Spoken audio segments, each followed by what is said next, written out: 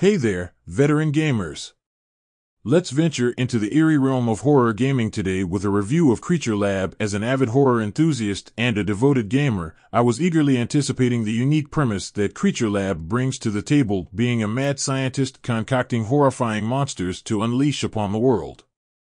The concept held the promise of a thrill ride unlike anything I've experienced before, but did it deliver? Let's delve into it. Creature Lab assigns you the role of a mad scientist, creating your own grotesque monsters by combining various chemicals and ingredients in a state-of-the-art lab. Whether it's sinister mutagens or macabre surgical methods, you have a wide array of tools to create the ultimate monstrosities.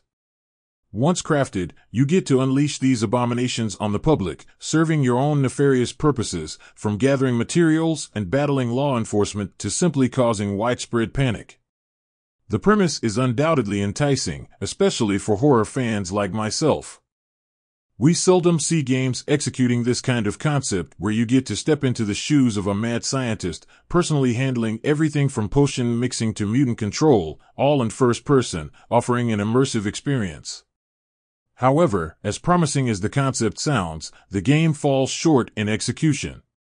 The initial thrill of creating monsters begins to wane when you realize the core gameplay lacks depth and variety, with tasks quickly devolving into a repetitive sequence of actions.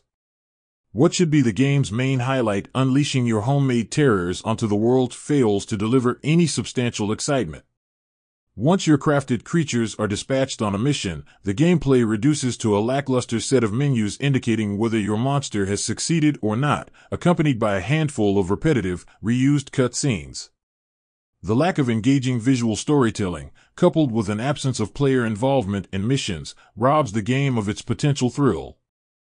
The satisfaction of seeing your custom-made monsters wreak havoc is lost in a swarm of randomly generated numbers, leaving the player experience flat and unfulfilling.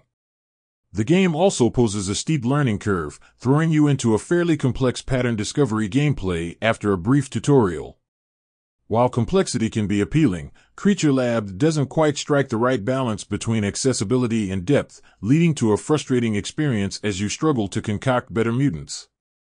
A timer ticking away in the background serves to punish rather than excite, penalizing players for investing too much time in exploration and experimentation.